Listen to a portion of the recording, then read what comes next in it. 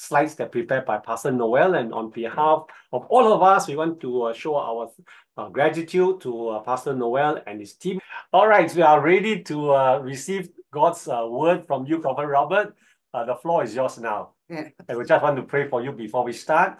Father, Please. thank you for a wonderful friend, a spiritual father, a spiritual mentor, Prophet Robert, Dr. Robert Mawire. Lord, may you bless his ministry of particularly the shortwave radio that has gone to many nations that could not be reached by usual means of the internet. So, Father, I want to bless him and his household, his wonderful wife, Janet, and his children and his grandchildren and the generation that follows, that you will give him even greater download as he share what Abba Father you have given to him in terms of this revelatory teaching, that we are so blessed to receive it in the mighty name of Yeshua. Amen. Amen. Over to you, Prophet. Amen and amen. Well, I'd like to say Shabbat Shalom again to all that are listening, the kings of the East that are gathered together. We're living in a tremendous time, a prophetic time, a time of visitation. The Lord is pouring out his spirit without measure. There is a shaking that's taking place all over the world. And now we know from it is written that this is the time of the church's greatest outpouring of the Holy Spirit. As we move into the prophetic, and we see from the prophetic perspective, the interpretation of current events, global events. Nothing happens in history without God's pre-approval. There is a timeline, and all history has been pre-written and given in predictions, in biblical predictions, that tells us the whole history of the church, the history of the world, because our Father loves us so much that he wants us in on the secret, kind of like preview of history. He wants us to have that preview so that we would know how to go forward in the power that raised up Christ from the dead, as we walk in revelatory guidance, as we receive new impartation and revelation each time we are in the throne room. Because all this interpretation of biblical prophecy has to do with intimacy, entering into the throne of grace. Because these things are not, you cannot process them with your mind. You can only process prophecy through the Spirit.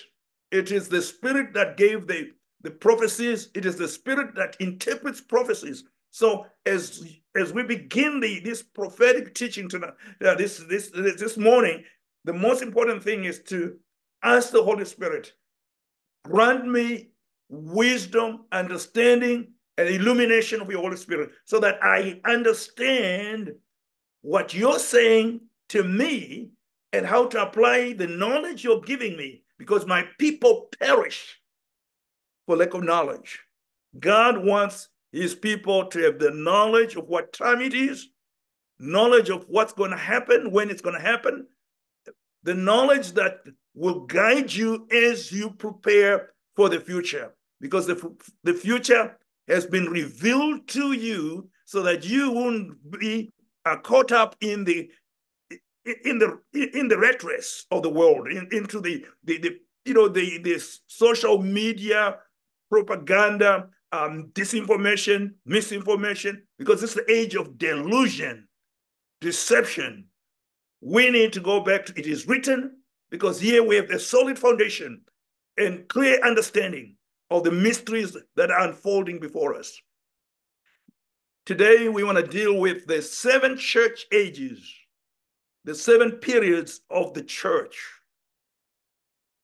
Church history was written before the foundation of the world.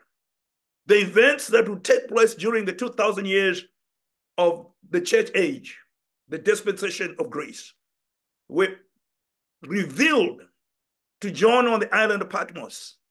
He was given the sequence of events. He was given the events that will take place in each period of the church, or each church period. There are seven periods of the church. Everything in biblical prophecy is governed by the number 7. The metrics of the kingdom is 7, because 7 is the number for perfection, completion.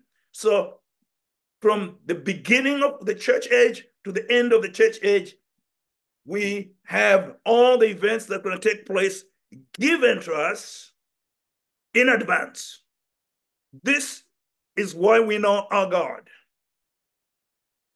controls history, that he is the Lord of history, that he is the Alpha and the Omega. He is the beginning and the end, that there is nothing that's going to happen in the church without his pre-knowledge. Your life and my life has been preordained. Everything that's going to happen to us has been already recorded. We are called to come into the kingdom, and we're called to receive the kingdom, because the kingdom of God is within us, and that king is within us, and that king is the one that leads us in kingdom, in the kingdom ways, the kingdom lifestyle, and the kingdom resources being given to us, and the kingdom revelation being given to us, and the kingdom authority, the spheres of influence is being given to us. In other words, we are a manifestation of the preordained purposes of God, because we are chosen by God, set apart by God, given the assignment by God. God wants us to then know what's going to happen in our world, what's going to happen with the church in the 7 church periods or ages, the 7 church ages, which are represented by the 7 churches of the book of Revelation. Now, in this prophetic teaching, before I even go into it, I want to give you the big picture so that you can connect the dots.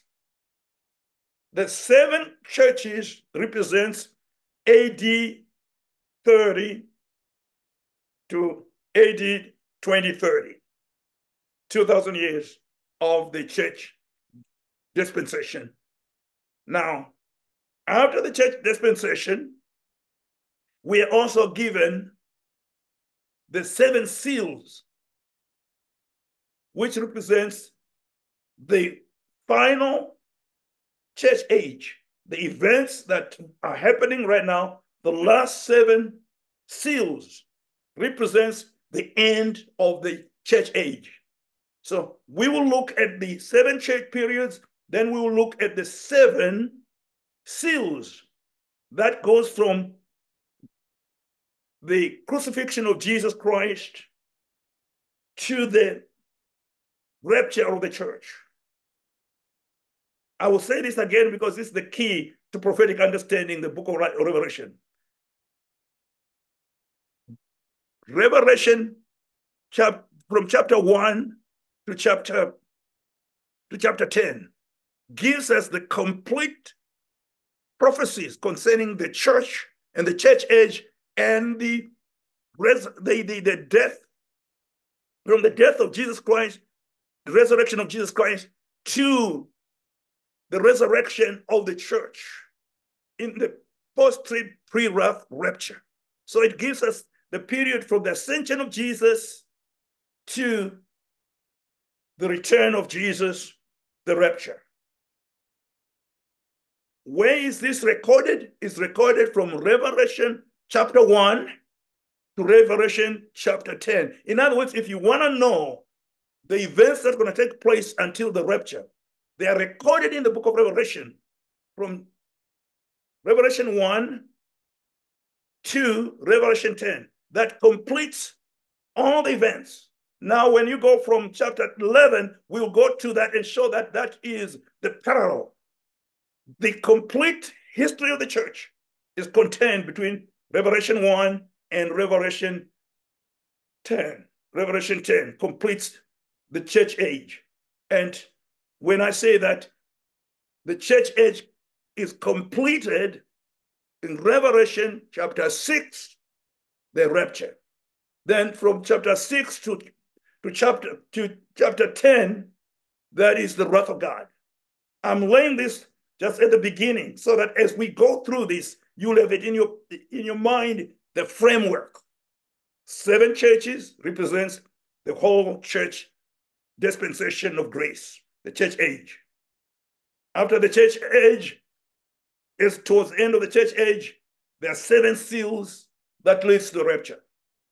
And that completes in Revelation chapter 6, verse 17. For those are students of prophecy, this lays to you the metrics of the book of Revelation, how it's designed. Because the confusion has been how the book of Revelation is designed. It's a mystery. And that mystery, I'm simply decoding it, explaining it, revealing it, that it's actually very clear, very simple. The sequence of events are given, and they are correct sequence of events. There is no confusion, no interlapping. It is the clear narrative from the ascension of Jesus, from Pentecost, the church is born, to the church that's going to be caught up to meet the Lord in the air. That is the post-trib, pre-wrath rapture. Now, having laid that foundation, I want to begin by explaining the church age, because now we are at the close of the church age. The church age is the age of grace, the age of the Holy Spirit, where we are led by the Holy Spirit and empowered by the Holy Spirit. Our understanding of revelation is through the Spirit of Jesus, because the Spirit of Jesus is the Spirit of prophecy. So we are being taught by the Holy Spirit. The teacher is within us. Even when I'm speaking right now, you cannot grasp these things unless the Holy Spirit helps you, because these things are not taught, they're caught.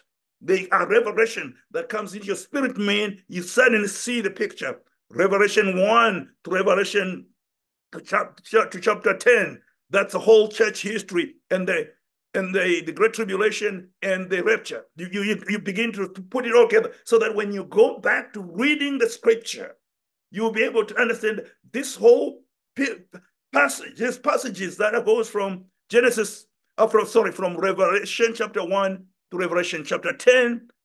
That's the history of the church, the history of what happens until the end of time, meaning the history of the church ends in chapter 6, verse 17. The church's rapture is gone. From chapter 7 is the numbering of the 144 from the 12 tribes, and after that, the wrath of God. And after the wrath of God, the Jewish people begin to clean the land and prepare for the second coming of the Lord with the church. So this is a summary of the whole book of Revelation. And right now, we're gonna go from the 7 churches, because the 7 churches represents the 7 periods of the church.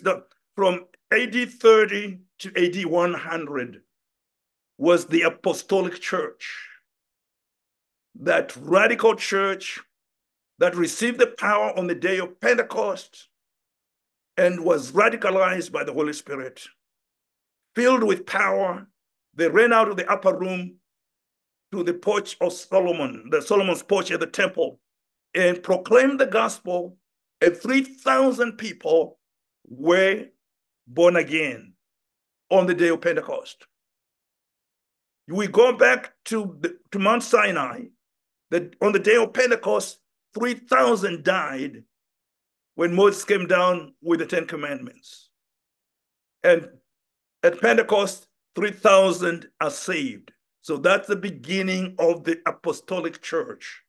3,000 people in Jerusalem. These were Jews, the first fruit of the Jewish church. So from then, there is a period of persecution, deportation. The church was so comfortable in Jerusalem They didn't want to go anywhere but wait for Jesus, just like most believers today. They don't want to do anything. They just want to wait for Jesus and ripped out. Well, that was what the early church thought. Oh, let's just stay here in Jerusalem, breaking bread, fellowshipping, praising the Lord, and waiting for his coming. And God sent persecution to drive them to the nations so that they can carry the message to the nations. I believe that this decade, this very time, there will be great shaking among the nations to drive the people of God to where God wants them to be. Because the church would have not taken the gospel to the nations if it were not of the persecution, that God sent the persecution to drive them to where God wanted them to be. I believe the persecution of the church that's here now will drive the church to the nations of the world to where God wants the church to be, because the church is not listening. The church is not wanting to go anywhere, or not. They don't even want to do anything. They just want to wait for Jesus in their prayer meetings, Bible studies, and just wait for Jesus. But God so loved the world that he gave his only begotten Son, that whosoever believeth in him should not perish but have everlasting life. So God wants us as an end-time church to take the message to the nations. Matthew 24, verse 14. This gospel of the kingdom shall be preached to every nation, then shall the end come. And I believe that God has given this assignment to the kings of the East, that you are the chosen. You need to be now the anointed to receive the anointing and the marching orders to the nations. The nations of the East that are those countries. Those are the nations that God has preserved the kings of the East to finish the king's business, because he's coming back soon, just like the early church, the apostolic church, was given the mandate to their generation, but they did not feel like going anywhere to strange places, strange people. They wanted to stay home and wait for Jesus and just have fellowship and Bible study and enjoy themselves, and forgot that God so loved the world that he wants everyone to know about Jesus. He desires that all men might be saved. So because of that, he sent persecution to the church in Jerusalem to get them to where God wanted to be. He wanted them to be among the nations, sharing Jesus. That's why the persecution is coming to the church in these days, because we're too comfortable. We don't want to go. We don't want to do anything. We want to just enjoy ourselves and wait for the Lord. But God, knowing that, the scripture talks about the great tribulation that will drive the people of God to the nations, and multitudes that cannot be numbered will be born again. We haven't seen nothing yet. The revival is here now. And this revival is going to take the church to the nations of the world. When Pentecost happened, it prepared the church to penetrate every culture, to bring Jesus to every people group. The same is happening right now. The church is waiting for the anointing, and I say the anointing is here. And I would say that the Lord is coming through the eastern gate. So the glory of God is coming through the eastern gate, and the church in the east is receiving the anointing and the calling to prayer and intercession, to hear the Lord, to seek the plan of the Father, to be about the Father's business and finish the Father's the kingdom business. This is why we are learning prophecy. The purpose of knowing prophecy, knowing the events before us, has to do with one thing and one thing only: to motivate you to rise and shine, for the glory of the Lord is risen upon you. Because Jesus said, blessed are they that hear and do, not hear and think, hear and talk, but hear and do. So these prophetic teachings have to do with you knowing these are the last days, asking the Father, what do you want me to do? You brought me into the kingdom for such a time as this. What is it that you want me to do right now? What is my assignment? What is my calling? Because everybody has a place in the divine economy. There is a reason. That's why he reveals the time. He reveals the events that are coming so that we will know the signs of the times. We'll be able to say, now is the time to accelerate taking the message to those who do not know the Lord, because time is running out. The apostolic church, driven by persecution, they went to the nations and carried Jesus to the nations. That was the beginning of world evangelism, and that will also be the end of world evangelism, through persecution. When the church is fleeing because of persecution, wherever they go, God goes with them, and God uses them in strange places with strange people, because God has already prepared where we're going to go, what we're going to do in these last days. That's why the persecution of the church is coming, because the church is sleeping.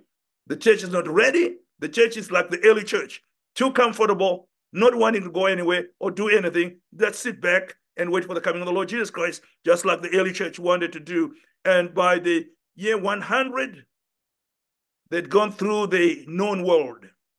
They'd taken the gospel, turned the world upside down. The whole known world was reached with the gospel by the apostolic church. So the apostolic church is a church that was dedicated to the evangelization of the world. That marks the early church, taking the power of God with demonstration, declaration with demonstration, miracles and signs and wonders. That's what characterized the apostolic church.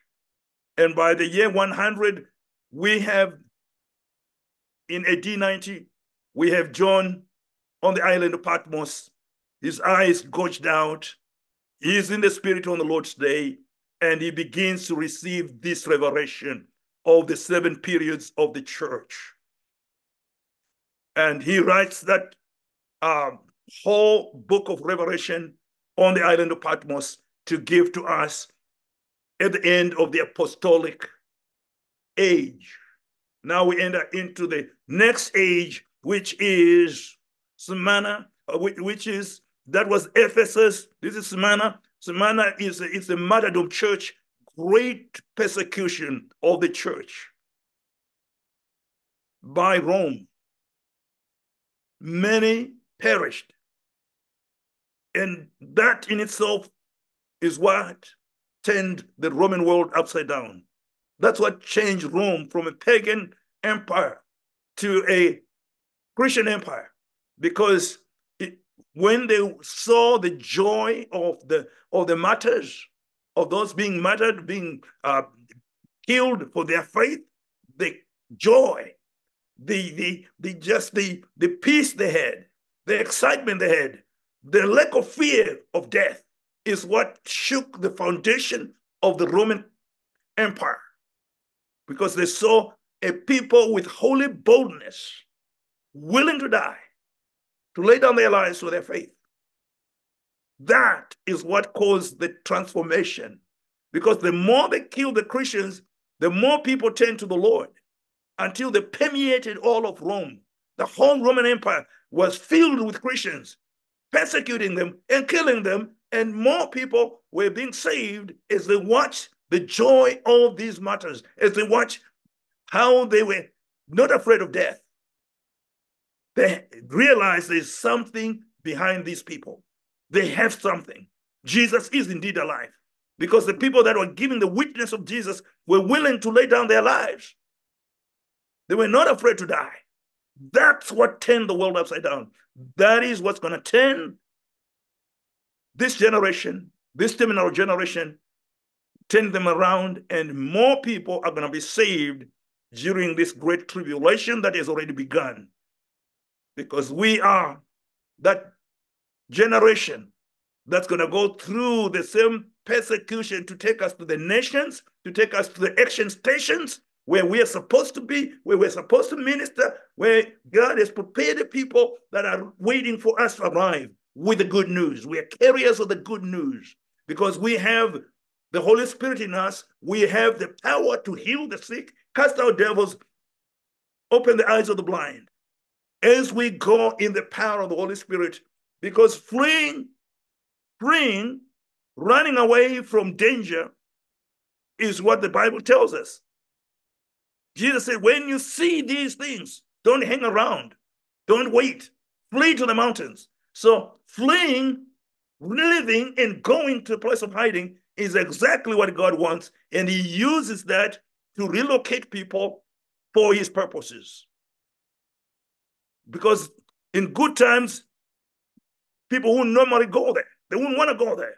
They're too comfortable in Jerusalem. So God will use again the great tribulation to disperse the people of God to where God wants them. We've done enough fellowship, enough reading the Bible, enough prayer meetings. We've done it all. And the world is dying around us. And God is going to say, okay, I've heard all your prayers. It's time you go. You run for your dear life. As you run, I'm going to run with you and take you to exactly where I want you to be to share Jesus. That's why more people are going to be saved, as we see in the early apostolic church and Smyrna church. We begin to see even greater martyrdom taking place. And that shook again the Roman Empire. The nations of the world will be shaken as the church rises up in the east and begin to walk in power, in majesty, in glory. I'm talking about declarations with demonstrations. These signs will follow them that believe. Supernatural manifestations. Things that the world will stand back and say, wow, now we know God is real. People want to see miracles. And the miracles are coming, and they're coming now. The anointing for the supernatural is upon all the believers in these days. As they step out, the release will come. The moment that the priests put their foot in the river Jordan, it dried up. They had to step into that situation. And as we step into the situation of our divine calling, miracles start happening. The supernatural start taking place. People say, I don't see miracles. You will see miracles. Because when you lose everything and you're fleeing for dear life, the Lord is fleeing with you. He's taking you actually to where he wants you to be, where he's going to use you, because there's so much more to be done. It's going to be done during this period that has begun, the isolation of the people of God, persecution, the plan of the enemy to destroy the church. The more the devil is going to try to destroy the church like he did in the past, the more the church grows. When it gets tough, the tough gets going. We are chosen, and we won't lose our election in Christ because of persecution, but we manifest Christ during the persecution. He shines through us. So we see that more as you look at the church history during that period of Smyrna church, the martyrdom church, you marvel at the holy boldness. You marvel at the joy for martyrdom, how they were recklessly abandoned to the Lord. That church is coming back. That boldness is coming back. That recklessness is coming back, because these churches are there for our example. They tell us how to walk through the great tribulation, how to be joyful through the great tribulation, how to be victorious through the great tribulation. Because God is calling for a triumphant church, not a defeated church, but a church that will triumph over the Antichrist and the false prophet in these last days, just like the Smyrna church did. They triumphed over the powers of darkness, and by 313, Rome began to recognize them. By 315, for the first time, they were given the right to worship, to assemble. First time in the history of Rome that they allowed the believers to meet openly without being persecuted. By 325, the Nicene Council the church became the official religion of the Roman Empire. The church grew martyrdom, defeated Rome, and Rome had to bow down and surrender to the church. This is what's going to happen in these last days.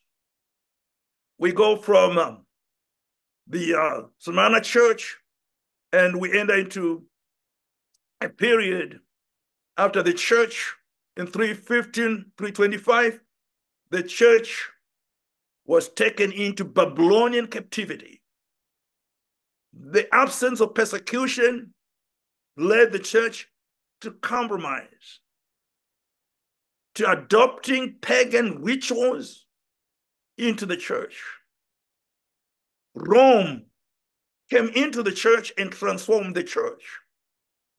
So the church went into Babylonian captivity, and the miraculous supernatural began to leave, because now the church has moved from being an organism, a living organism, to an organization with a hierarchy, controlled by men and led by men. It ceased to be what God wanted the church to be. He wanted the church to remain an organism, a living organism where Jesus Christ is the head.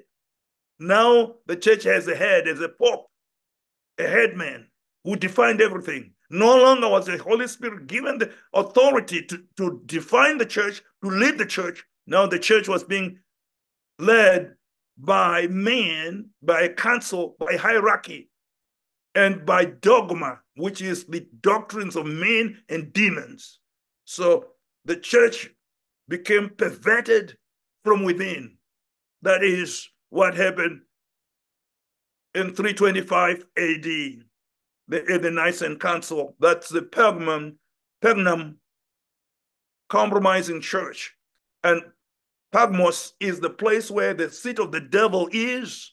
So the devil moved his seat into the church and began to run the church from within. Patmos, representing where the seat of Satan is, he moved into the church to control the church. And that went on until 590. In 590 to 1517, Tiamara, that is the Roman Catholic Whore Church,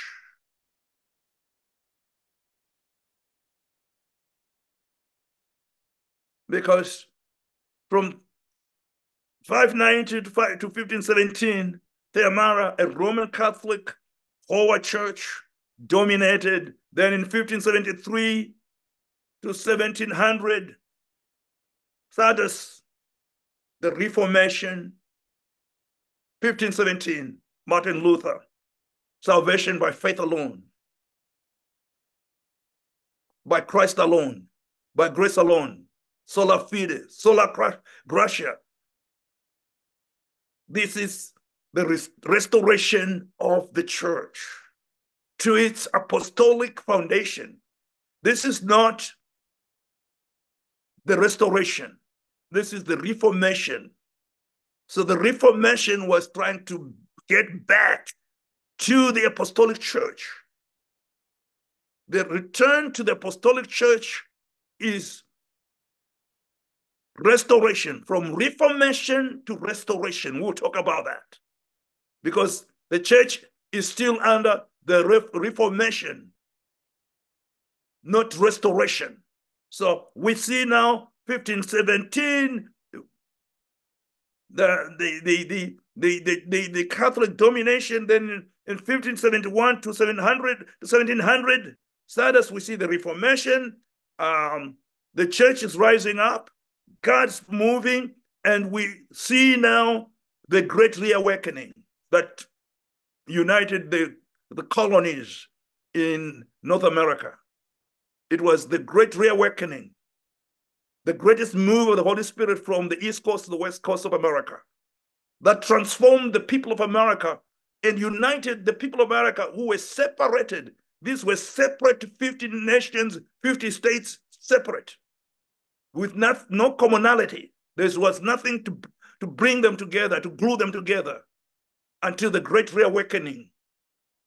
That Great Reawakening is what birthed the United States of America. People having a common faith, a common love for Jesus, for the Word of God, a common vision to take the gospel to the nations. We hear some of the greatest preaching, Bill Sunday, one of the greatest preachers in America. We see the breaking out of the church from the limitations of what you would call Reformation.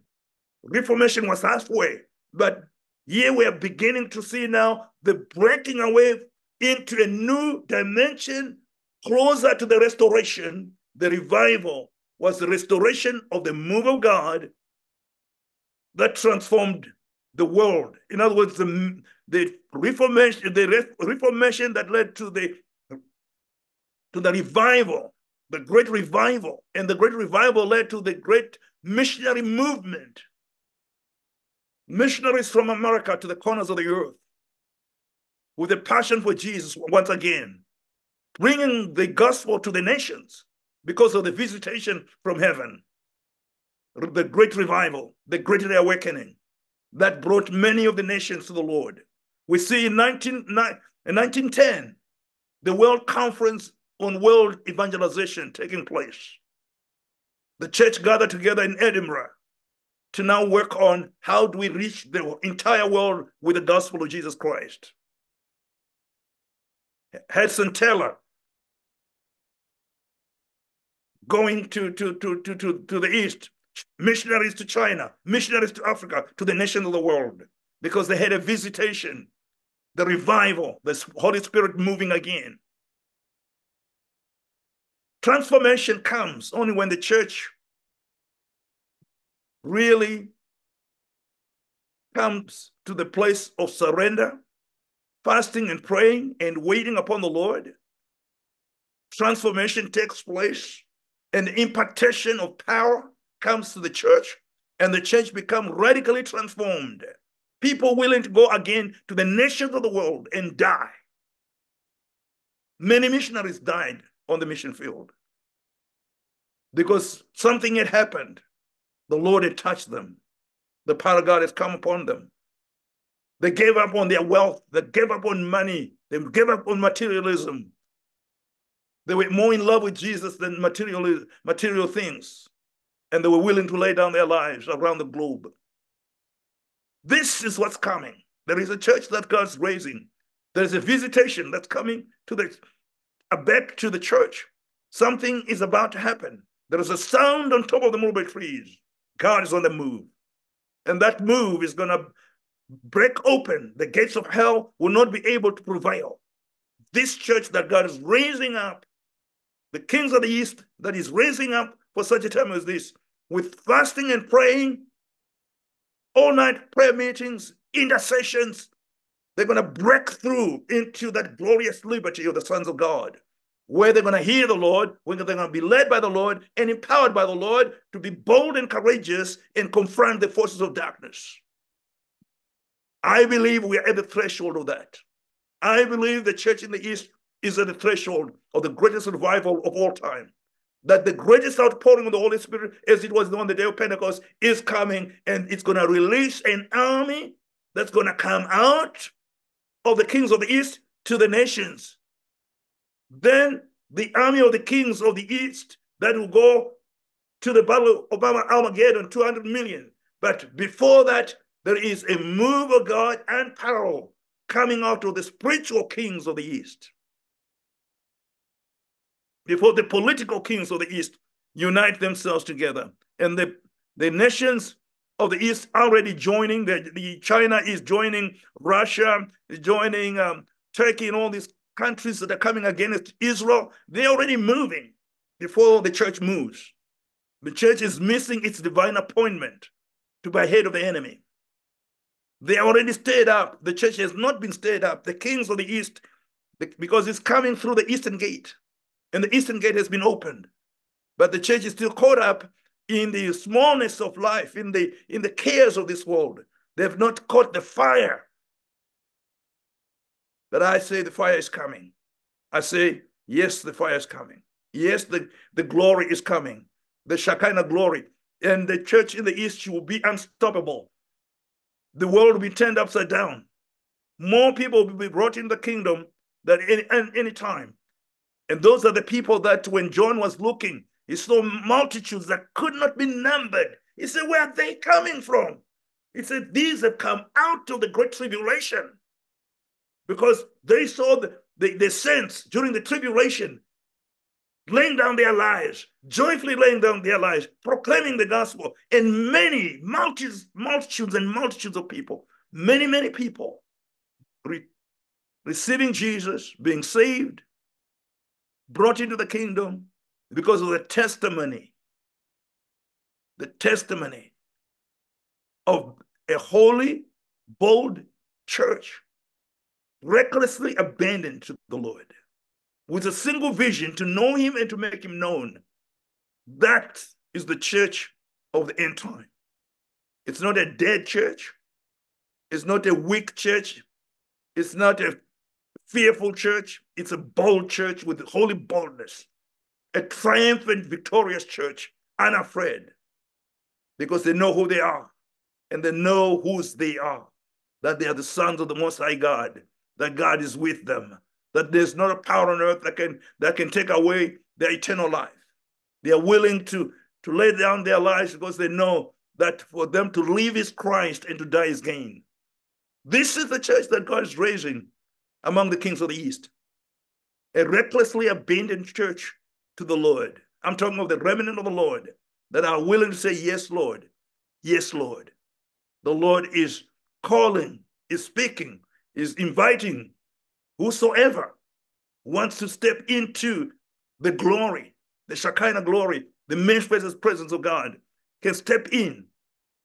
Because we see great reawakening with the Church of Philadelphia.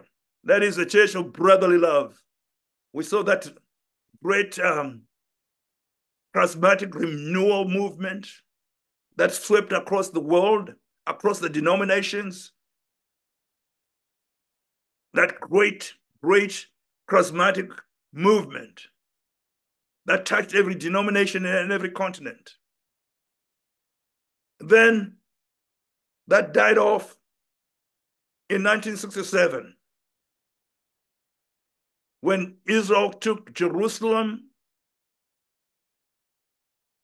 to begin to prepare for the sacrifices, the building of the third temple, the end of time.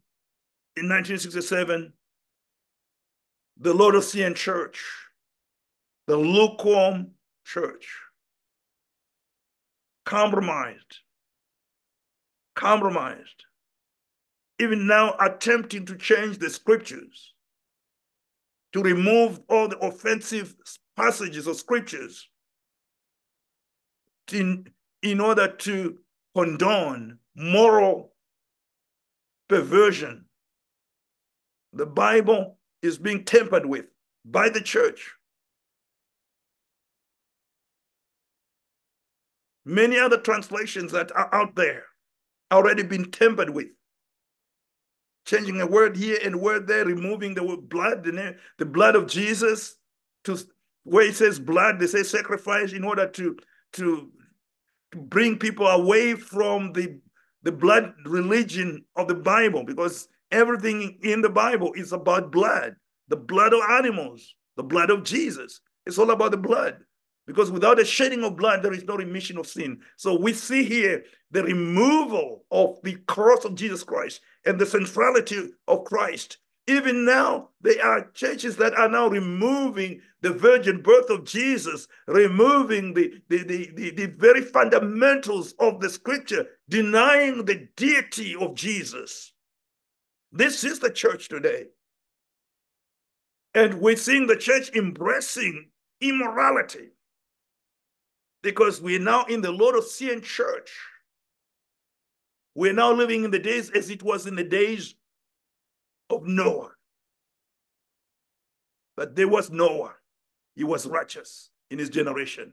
There is a church that is righteous in this generation. There is a remnant that will stand for the Lord, will not yield. They're not people pleasers. Because when you please people, you can't please God. These are God chasers. They chase God. They're separated unto him. They've come out of the compromise of the church, the lukewarm church, the traditional church, the church that does not know what time it is, it does not know what are the issues that we have to deal with, because they don't know what time it is. They don't know the events that are coming. They are not prepared for the events that are coming. They are the whore, the church riding the beast. That whore rides the beast, the political beast, the end-time beast. The church will marry the Antichrist, will embrace the Antichrist. That's what this Bible says. Jesus said, will I find faith when I come back? That's what 2 Thessalonians says clearly. The Antichrist will not be revealed until the falling away of the church, the compromise, the carnality, the materialism, the self-love, self-preservation, that spirit is dominating the church, controlling the church. That is the falling away into materialism and self-love. But God is calling for a remnant, a holy remnant, a people that are sold out to Jesus with a single vision, with a single mission driven, focused on the Lord, with a love for Jesus and compassion for a dying world. That's the generation of the overcomers, the end-time generation, the kings of the East that will lead the nations of the world. Just like Israel led with the apostolic church, and the apostolic church gave the message to Europe, because Paul was told, go west, young men, go west, young men. So the gospel went into Europe, and from Europe it came to America. From America it went to the kings of the East. Now the mandate is with the kings of the East to finish that round the globe trip back to Jerusalem. That's why the movement in Asia, back to Jerusalem, it's a biblical movement. It's a movement whose time has come. It is a mandate that God is saying to the kings of the East, it's time to march right back to Jerusalem. Take this gospel, the fire of the gospel, throughout the Arab nations, the resistant nations. Lay down your life until you reach Jerusalem and surrender the baton to the king. And take that, it's like the fire, the Olympic fire. The torch now is in the hands of the kings of the East. Now they are trekking through the whole of Southeast Asia into the Middle East, right back to Jerusalem, and the king will come. And there at the Mount Olives will meet the king. That's the journey that began on the day of Pentecost, now to be finished and completed by the kings of the East. I will be back to deal with the 7 churches. I've dealt with the 7 churches. I'm coming back now to deal with the 7 seals. 7 seals. 7 churches, 7 seals. When I come back, I'm going to deal with the 7 seals. What seal we're on, how many more seals are left, how much time is left, so that you know your assignment is immediate, urgent, very urgent. I'll be right back. I wanna just in this session, I wanna thank everyone for your love, for your gifts. The greatest gift that I'm thankful to the Lord is the prayers of the saints covering me with the blood of Jesus. Amen. And speaking just protection, provision, because God answers prayer.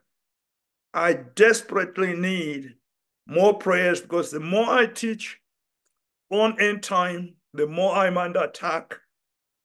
I'm talking about real attack. I have seen the red dragon. I've heard him speak to me to stop teaching on the end time prophecies. and threaten me and say, I will kill you. It's a real confrontation because the devil does not want this message.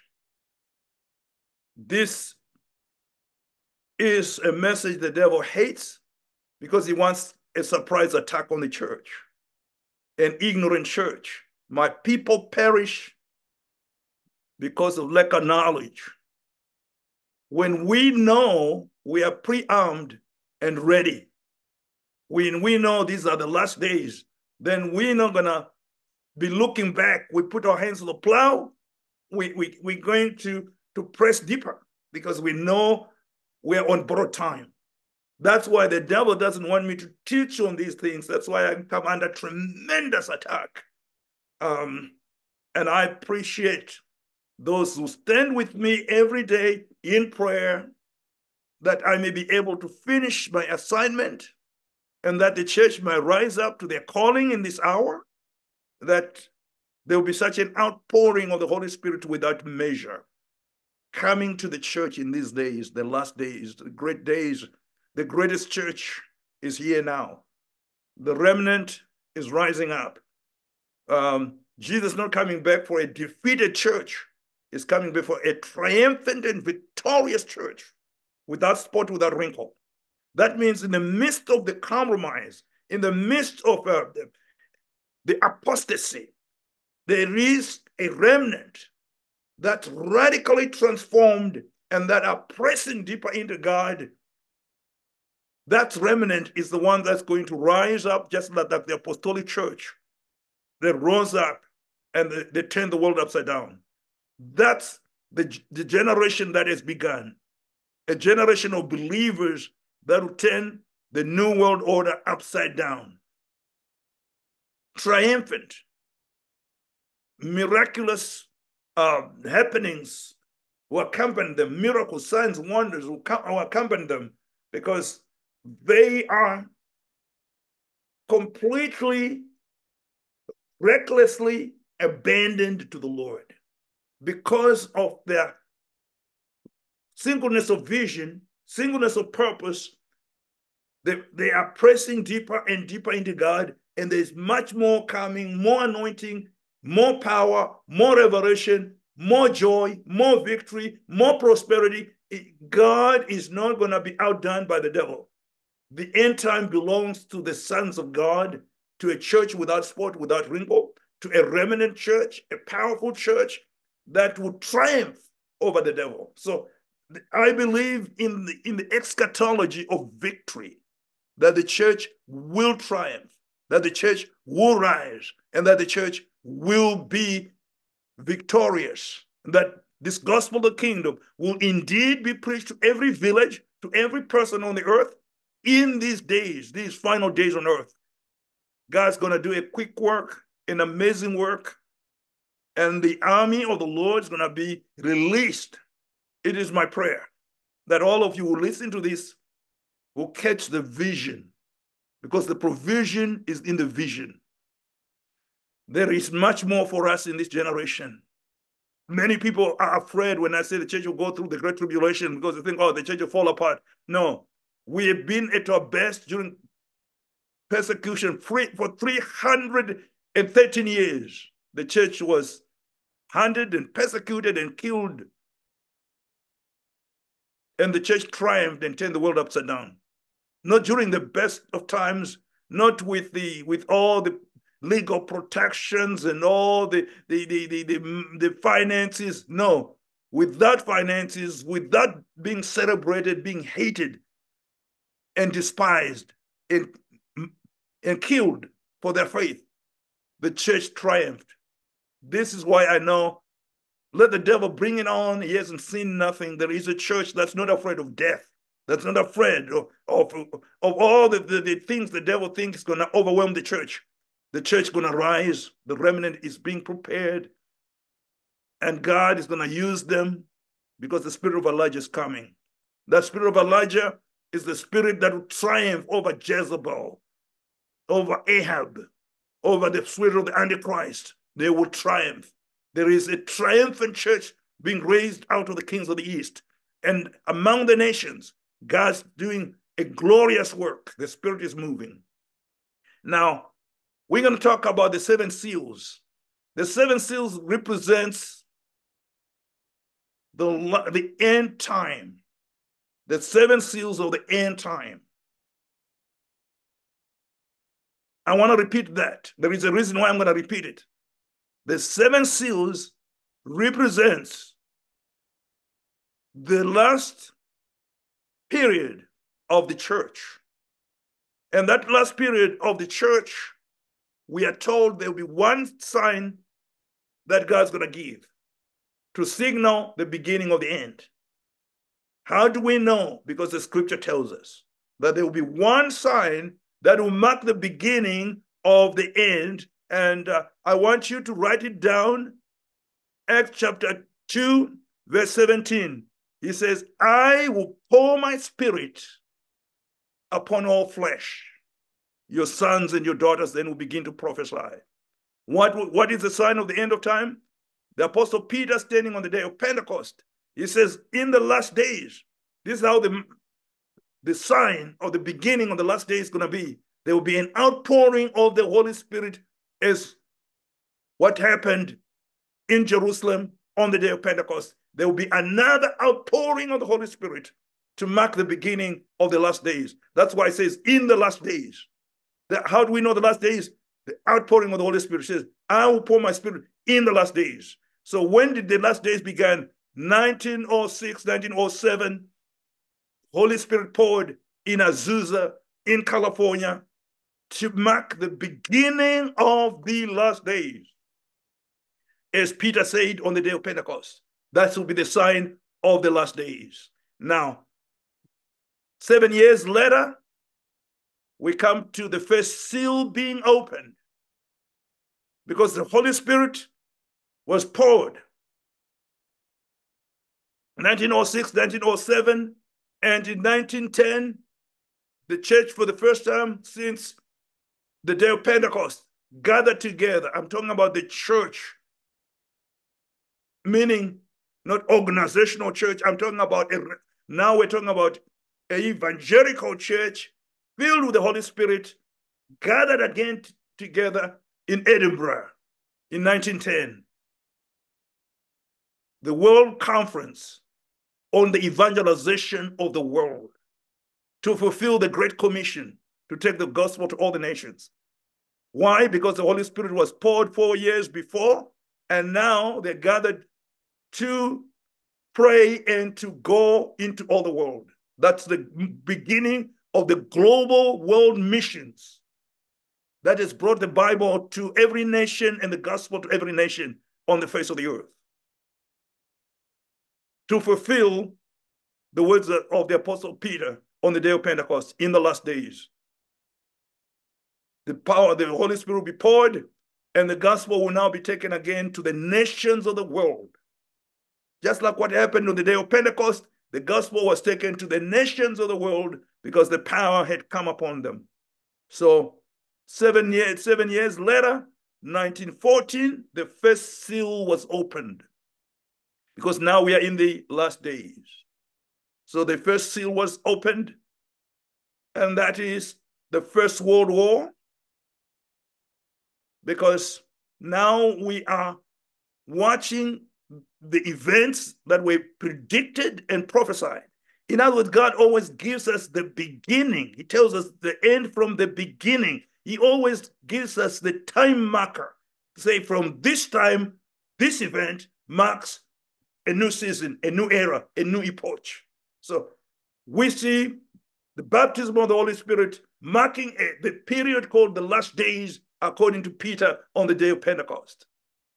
And Joel chapter 2, verse 28, it again says, this, when you see the Spirit being poured, these will be the last days. So we are in the last days that began by the outpouring of the Holy Spirit. And the sign that we're in the last days, the first seal was opened. And the World War I broke out because of the first seal. The second seal was opened. The first one was 1914, And in 1940, the second seal was opened. That was Second World War. These are great wars that have never been fought since the dawn of time. There has never been a worldwide war where the whole world goes to war. Because earlier until 1914, the world could not go to war. So 1914 marks the first worldwide war where millions of people died. Some say 50 million people. Some say with the pandemics that followed, you're looking at 80 to 100 million people died. There's never been a war that killed those many people, and a war that was fought all over the world, because now we are in the last days, the final days on earth. In 1914, another war broke out. The Holocaust. Millions and millions of people died. We see the, we see the first atomic bomb, Hiroshima, consuming the whole city.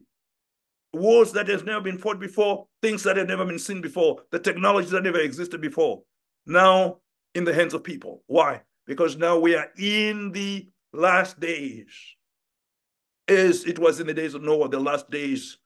These are the last days. And these are the last days that things that has never happened before happened from 1914, worldwide war, First World War, 1940, Second World War. First World War, the purpose of First World War was the defeat of the Ottoman Empire that occupied Jerusalem, Israel. In 1917, the Ottoman Empire was defeated. And in 1917, the Balfour Declaration was made for the creation of the modern state of Israel, because now we are in the days of the restoration. God's restoring the land to the people.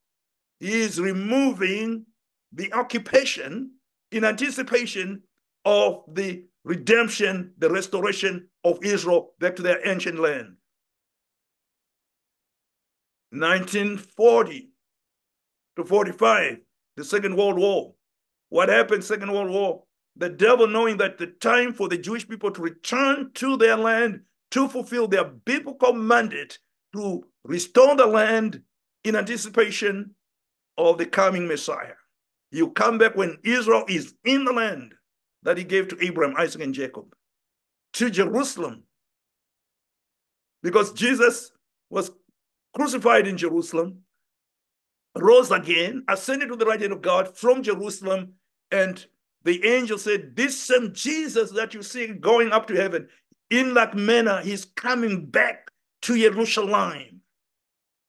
And that's why the devil tried to wipe out all the Jews in 1940 in the Holocaust. And as a result of the Holocaust, Resolution 181 of the United Nations to partition the land of promise, Palestine, because the time of the restoration has come. And 1948, May the 14th, the state of Israel was born. A fulfillment of biblical prophecy, Ezekiel 36, verse 25 and 26. God says, I'll bring you back to your land in unbelief, and I'll sprinkle the word of cleansing upon you in the land. That's why we are seeing the Jews getting ready to sacrifice,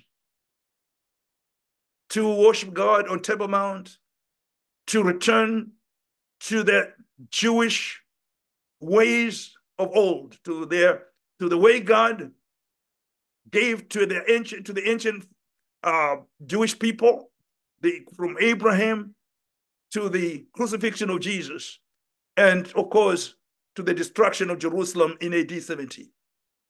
Now, for the first time in nearly 2,000 years, they have returned. They've established a tremendous country with prosperity. Israel is on the cutting edge of technology. The Lord is blessing them because God said, I will bring you back. Now, many believers around the world says, well, but they still don't know Jesus. So we don't know about the existence of Israel, the protection of God of Israel. We don't know why they are there. They shouldn't be there because there's no need for them to be there. They just need to receive Jesus Christ and be born again, and that's all that matters. Well, it does matter, but God says, I want the children of Israel back in the land in unbelief. So God restored them in their unbelief. And he says he wants them to build the temple on Temple Mount. And that's why in 1948, November the 29th, the resolution was made, 181, to restore the land to the Jewish people, a portion of the land of the Jewish people. That was the first time Israel was partitioned by the nations of the world, because Joel chapter 3 says, I'll gather the nations, meaning the nations is referring to the United Nations, the General Assembly that made the resolution to divide the land of Israel. And that's why I say I'll judge the nations, because every nation participated in the partitioning of the land. And God is going to judge them for that. And there have been sequence resolutions to further divide the land against the will of God. In 1940, the devil thought, I'm going to kill all the Jews, so there will be no Jew to go back. I'll just Holocaust them, put them in gas chambers and destroy them in order to stop God's plan. The devil always wants to stop God's plan. The devil thinks he can stop the plan of God.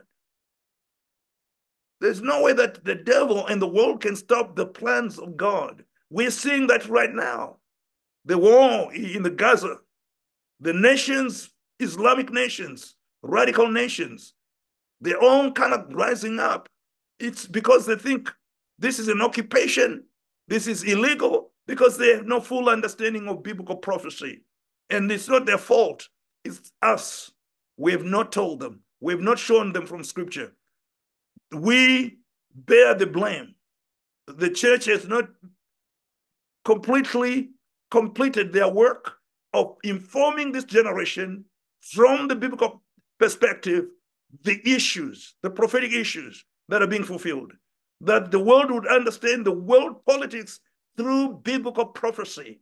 That's why God is preparing you to be a voice crying out in the wilderness of nations to prepare the way of the Lord.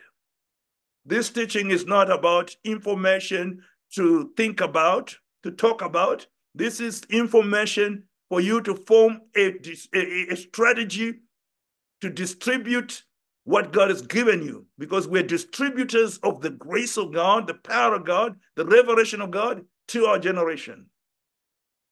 Because that's what we're called to do, we need to be equipped to know from Scripture what time it is, what are the events that are before us, so that we are not ignorant, because my people perish for lack of knowledge of what time it is, knowledge of what God is doing. We can know what God is doing. We can know the plan of God for our generation because it's revealed in Scripture. That's why these meetings and these Zoom conferences are critical, important for the church to be able to know what time it is and to prepare for the things that we have been given the assignment. We have a place in the divine economy right now, each one of us, to do what God has planned for us from the foundation of the world, because we are his workmanship, created unto good works that God preordained. Now that we are in the last days, we've seen the first seal opened, the second seal opened, the second seal in 1914, and the third seal opened in 2008. What is that seal? That was the Black Monday. What horse was it? That was the black horse. The first one, the white horse. The second one, the red horse. The fourth one, the black horse. And Black Monday, an global economic disaster. When we saw the crash on the eastern markets from Hong Kong, Tokyo, eastern nations, leading that morning into an economic downturn that continued, wiped out trillions of dollars here in America. Black Monday and the black horse. You can't miss it. God makes it obvious. But we can't see the obvious until our eyes are opened by the Holy Spirit to see the obvious. 2008, critical year. 7 years from 2008, we see the 4 blood moons. The 4 blood moons announcing that a major event is about to take place.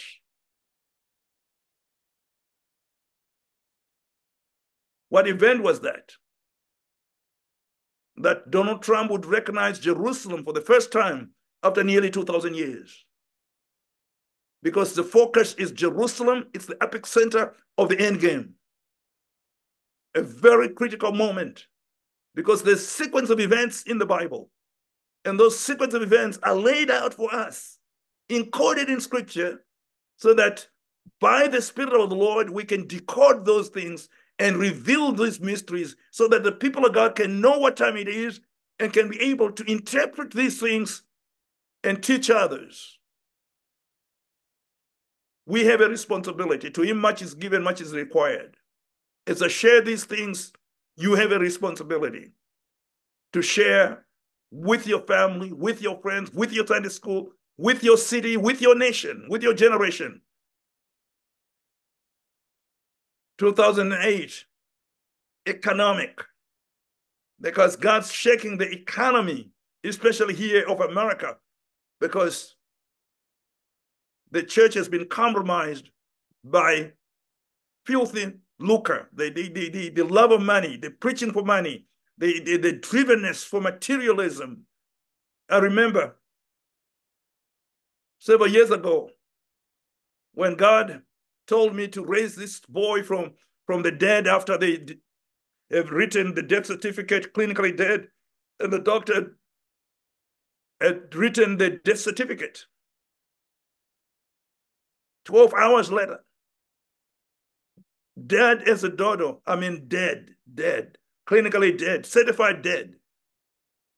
And the Lord said, raise him up as a testimony to this city of Dallas to show them that our God reigns, that he's still the same, that we got to go beyond religion, evangelicalism, to experiential Christianity. I want to show my glory. This boy has died for the glory of God, because I want him raised to show the church that I'm the same yesterday, today, and forever. That miracles of biblical proportion still happen today. And that boy is now in the U.S. Army, raised from the dead. And after that, a good friend of mine came to me. He said, Robert, we know of the boy that you prayed for and raised from the dead. A great miracle, isn't it? I said, oh, yes, the Lord, to God be the glory. He said, but I just want to tell you something, that we will not follow you. We only follow money. When you have a lot of money, the people who come to your church will all be there. With the miracle, we'll call you when we are sick, when we need the miracle. We don't need the miracles. We are money. We look for money. You have money, you have the following. You don't have money, we don't follow. That's what defines the American church. So it's revealing where the hearts of people are in these last days.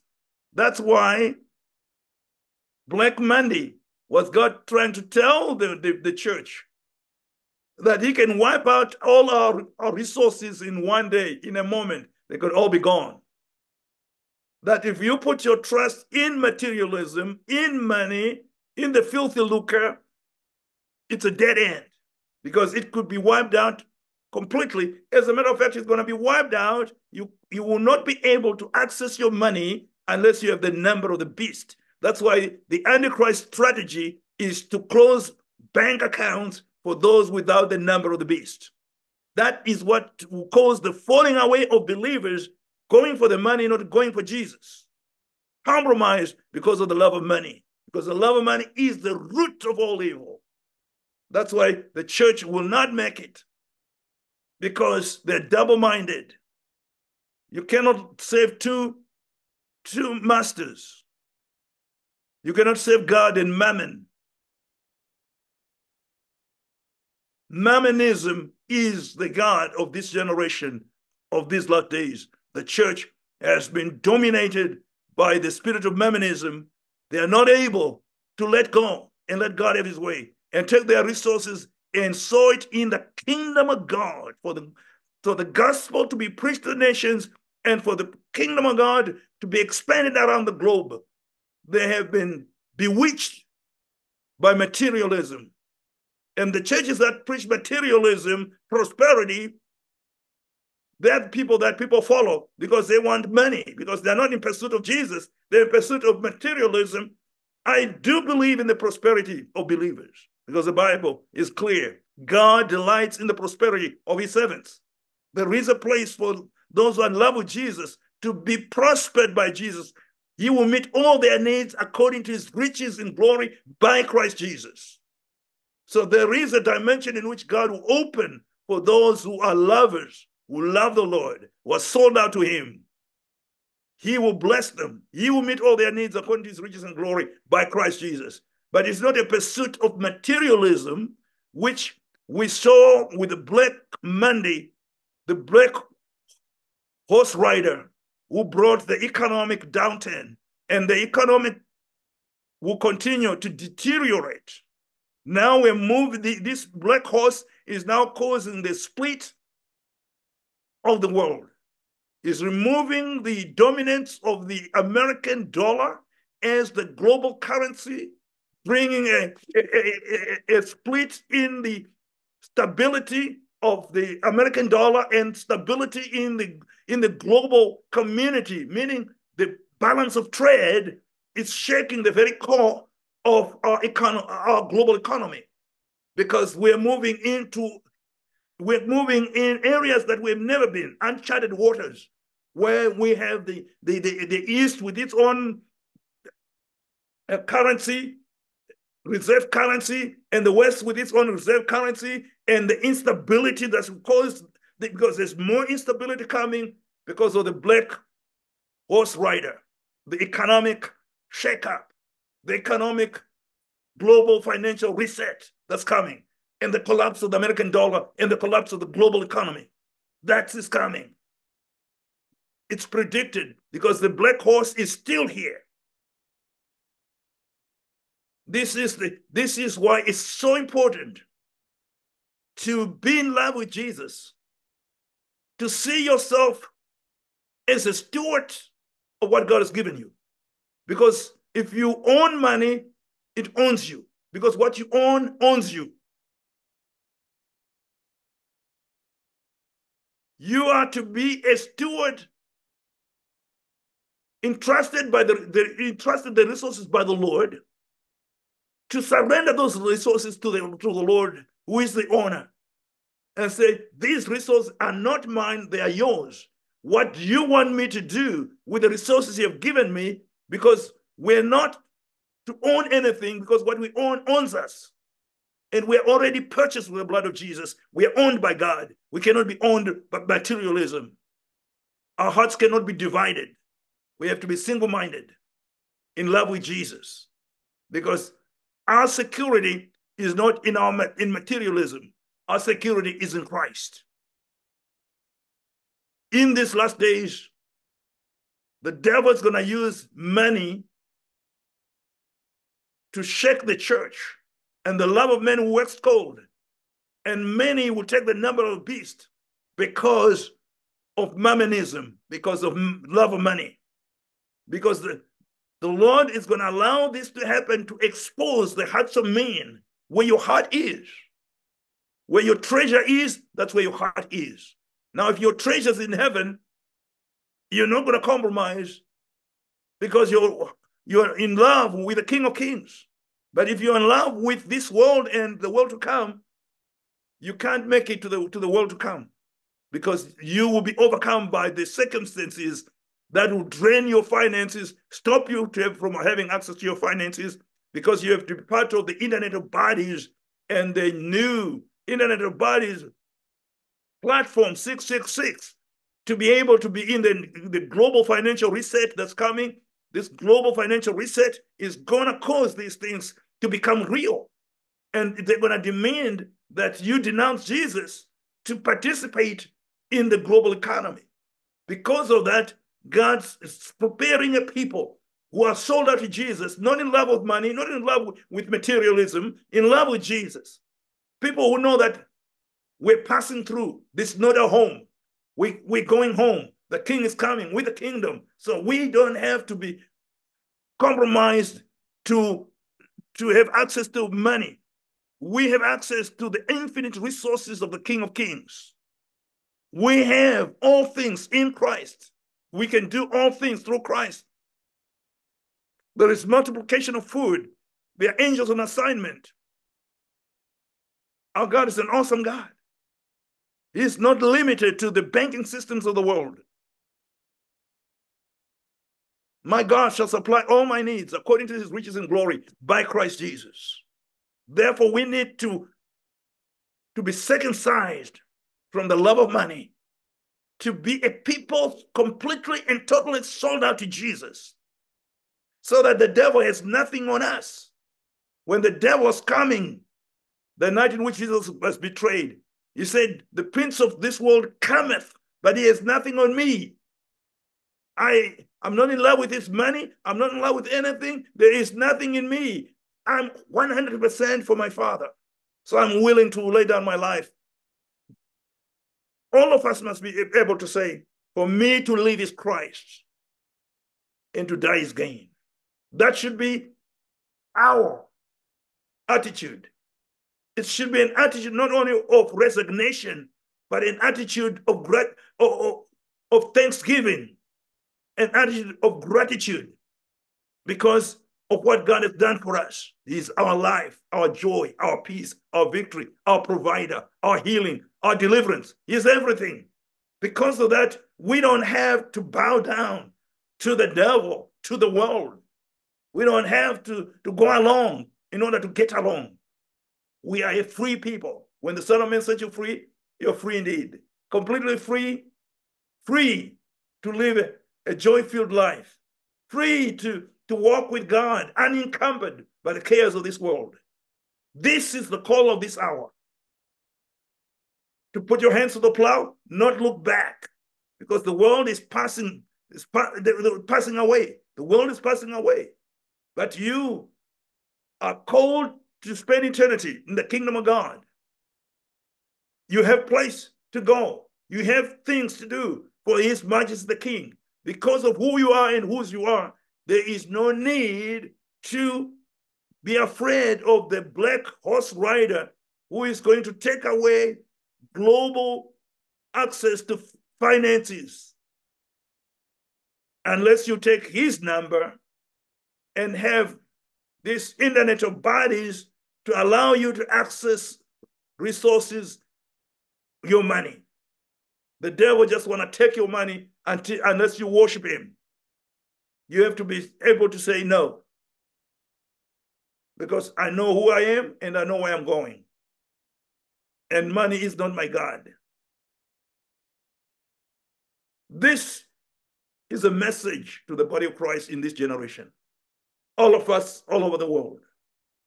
Every believer must examine themselves, because these are the days of testing. Every heart will be tested. The black horse rider is riding across the world. With the war coming, this third world war that's coming, it collapse the whole supply chain, collapse the whole financial system. Everything that's shakeable is going to be shaken. But you're not going to be shaken because you're in Christ.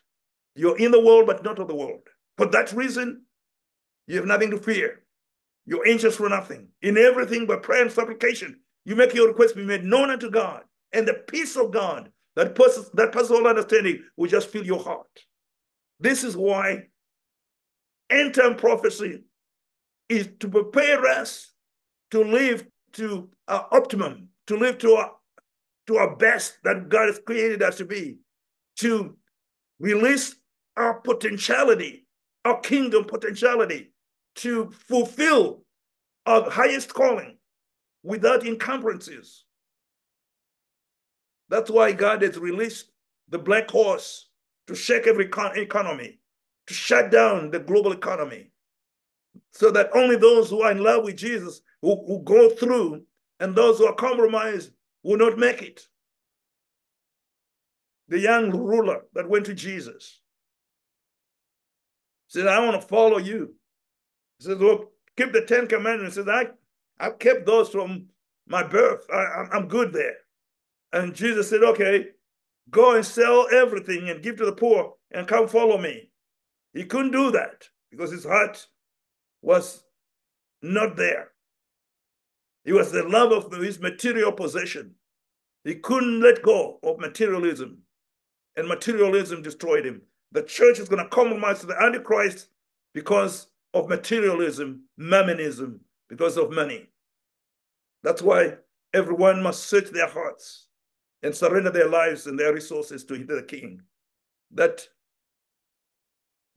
there has to be an attitude that says, for me to die is Christ, and to die is for me to die is Christ, and for me to live is Christ, and to die is gain.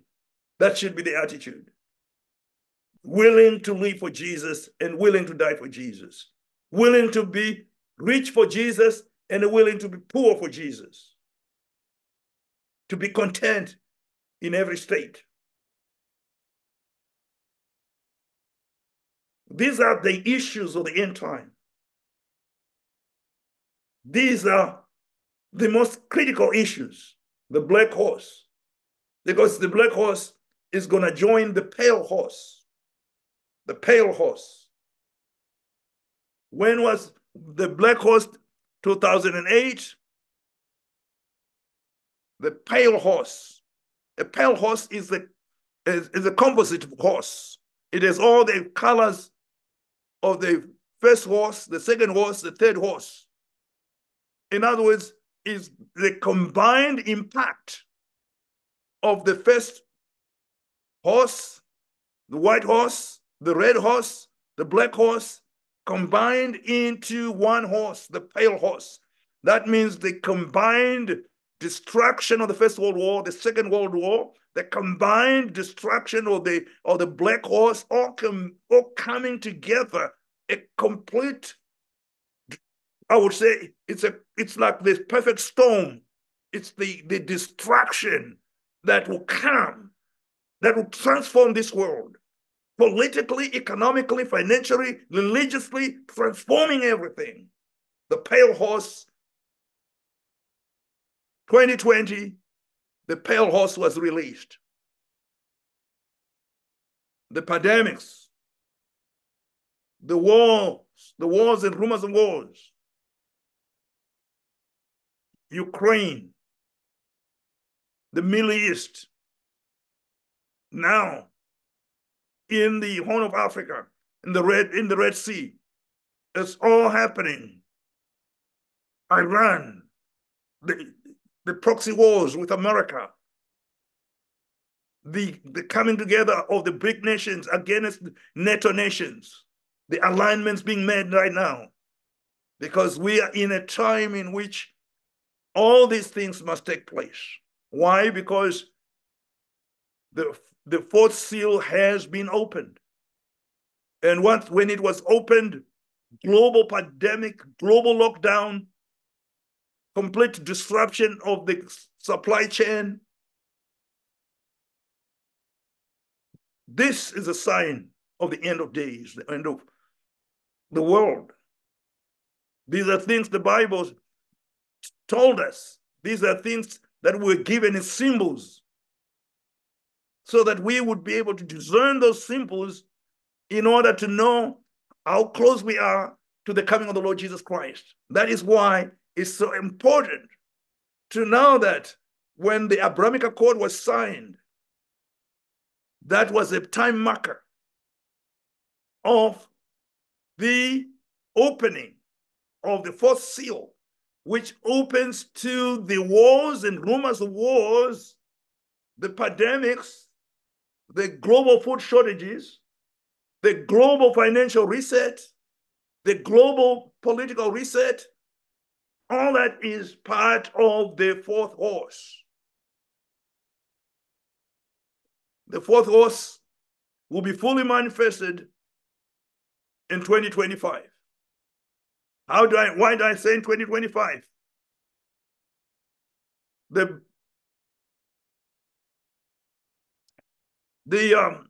Qumran community at the Dead Sea community of very devout Jewish people who were waiting for the Messiah, who had the anticipation and longing for the Messiah, the essence. A community dedicated to the Lord and to reading scripture. 200 years before Jesus was born. Studying the true Jubilee calendar, not the corrupted Jubilee calendar from Babylon, but the original Jubilee calendar that the Dead Sea Scrolls has. In the Dead Sea Scrolls, we have the authentic calendar, the Jewish Jubilee calendar, the calendar of God. In studying that, they say that the Antichrist will be revealed in 2025. That is 200 years before Jesus was born. They say 2025, the Antichrist will be on the earth. And I believe it. Because the fourth horse has been released, because the fourth horse is the Antichrist. That he is here. All the wars and the rumors of wars we're seeing in the Middle East, in Ukraine, the threat with Taiwan, and all this is part of the end game to bring about this global conflict and a nuclear holocaust and the things that are going to happen, because we are in the last days, according to the Daniel timeline. The Essenes, who had the original Jubilee calendar, concluded that 2025 is the pivotal year, the year when the Antichrist will be manifested on the earth. And the wars that we're watching in the Middle East, the confrontation between the East and the West, between BRICS and NATO, the Israel and in the Gaza Strip, it's all part of the preparation for a global catastrophe that will usher in the man of peace, the false Messiah. Will there be a peace conference right now with the Gaza Strip? I've preached on this. Listen to my tapes. They will be after Gaza, post-Gaza conflict. What is the result? What is the end game of the Gaza Strip war? Is to create a Middle East peace conference and impose the partitioning of the land. That is Daniel 9:27. That is the duality of Daniel 9:27. The double fulfillment, the double prophecy. And we will see that as a result of the Gaza Strip. The Gaza Strip is going to produce a Middle East peace. And as a result of that Middle East peace, there will be Israel will be given the right to worship on Temple Mount. And the red heifers that God revealed to me where to find them will be sacrificed in Jerusalem in anticipation of temple worship at the tabernacle of David, because all things must be fulfilled. All scriptures must be fulfilled. There is a literal fulfillment, the allegorical interpretation of scripture, which says, oh, these things are not going to happen. We are under grace. We don't need the sacrifice. That's allegorical. Oh, the temple is an allegorical temple. It's never going to happen. They try to explain away the obvious, the clear scripture. Scripture interprets scripture. There's clarity in scripture that the temple will be built on Temple Mount. Ezekiel chapter 42, verse 20. There will be a wall around it, built on Temple Mount in Jerusalem as a result of the Gaza Strip war that will lead to a peace agreement that will give the Jewish people the right to worship on Temple Mount. They've been going to Temple Mount right now. They're demonstrating on Temple Mount. And the Palestinians themselves says the war is about the red heifers. Because the Jews are about to go on Temple Mount, that's why we're having war with the Jewish people. Because they all know that there will be a temple on Temple Mount, that the Jews will return to Temple Mount and will worship on Temple Mount. Now, this is an effort to stop it from happening, but you can't stop what God has preordained. Israel will prevail. The Jews will have this peace agreement, and in that peace agreement, the land will be partitioned, and Israel will be given the right to worship on Temple Mount, that all scriptures may be fulfilled in our time. So these predictions are not out there. They are happening right now. You can see them. You can read them on the news. They're real because the Bible is real. Prophecy is real. It gives us the headlines for tomorrow. That's why we know that the Gaza Strip will lead to this false peace. There will be a military peace agreement. Yes, they will settle. Yes, Israel will be on Temple Mount. There will be a sharing of Temple Mount. You say, I can't see that happen. It's already agreed to. In 1949, there was an agreement that says so. Jerusalem will be partitioned. The Russians sponsored a resolution to partition Jerusalem. These things are already on the books. In the United Nations Charter, it says Israel has the right to worship on Temple Mount. It's international law. It will be enforced. As they are enforcing land for peace, the 1967 border, as they enforce that, they have to enforce other laws which are on the books, which is Israel's right to worship on Temple Mount. That will happen because God says it will happen. And God already tells us where the temple is going to be built. And the red heifers are there in Israel right now. I just talked to the rabbi in charge of the red heifers. He just called me the other day. He says, hey, what does scripture say? What is prophecy? Daniel says about the red heifer. Well, is this the time? And I said, yes, it is the time. This is what's going to happen. I share with him some scriptures concerning this temple, because they say, yeah, we are getting ready to sacrifice. We believe by Passover we'll be ready, or if not Passover because of the war, it will be soon. We're going to do that because that's what scripture says. Why? Because it's a confirmation of the biblical timeline, that the timeline that was given to Gabriel, by God the Father, delivered to Daniel by Gabriel, is the correct timeline. There is no other timeline. So we are in the most incredible time, most exciting time, most glorious time for the church. A triumphant and victorious church is rising up on the earth. And Israel will not be defeated. They will not be wiped out. Israel will be in the land. God has brought them back. He will keep them back in the land. They won't be thrown out of the land. Yes, there will be great wars, great conflict, but God will be with them. There is a future for Israel in the land of promise, because God promised them the land. He that keepeth Israel will neither sleep nor slumber. So now here we are, 2024. The war is raging. The war for the partitioning of Temple Mount, for Israel to fulfill their calling to sacrifice on Temple Mount. This is why we're the most excited people, the most blessed people, because we are actually seeing scriptures being fulfilled. We're living in the fulfillment of biblical prophecy. We're living the most incredible time in all of human history. There's never been a time like the time we're living in, the time of fulfillment, the time we can say, this is that the prophet Joel spoke about. The Spirit is being poured. This is that which Daniel spoke about. Israel will be divided, and Israel will have a covenant with the men of sin. At this conference, the son of perdition will be there, and he will be manifested just like the Qumran community. The Dead Sea Scrolls say in 2025, he'll be manifested. So will there be a global war before then? What will usher him in? What will bring the nations together to usher in the Antichrist? All these things are happening, and I'm teaching you so that your eyes will be open.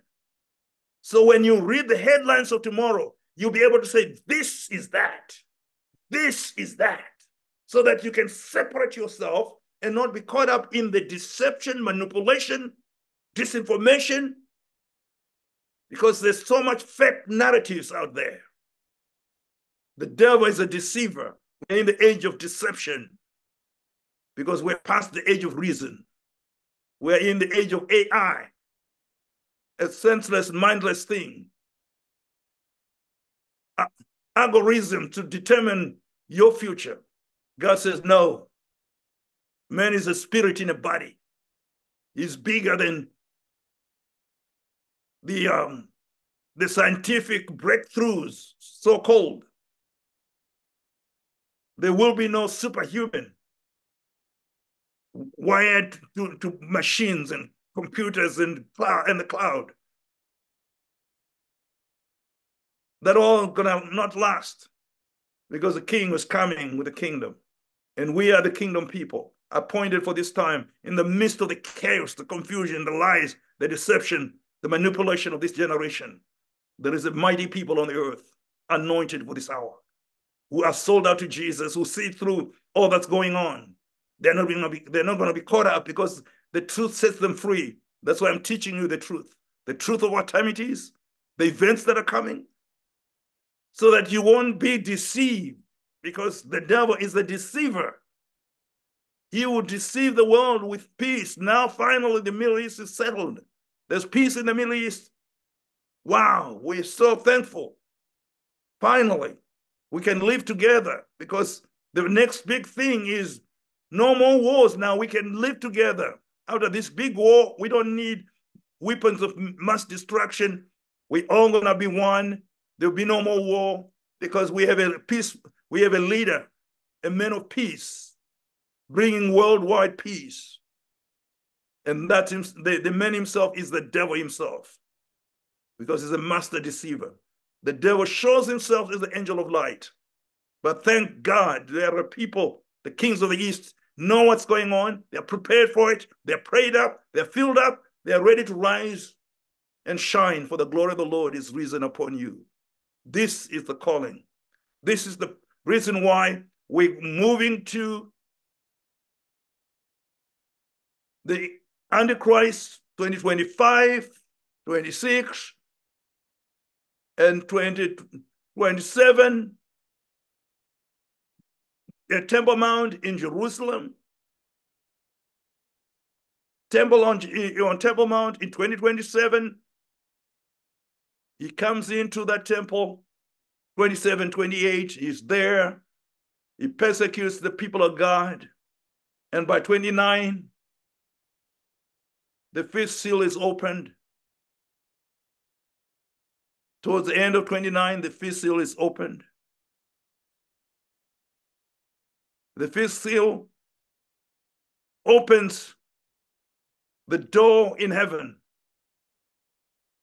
And John sees the souls of those who have been martyred for their faith under the altar, crying out to God, how long, Lord?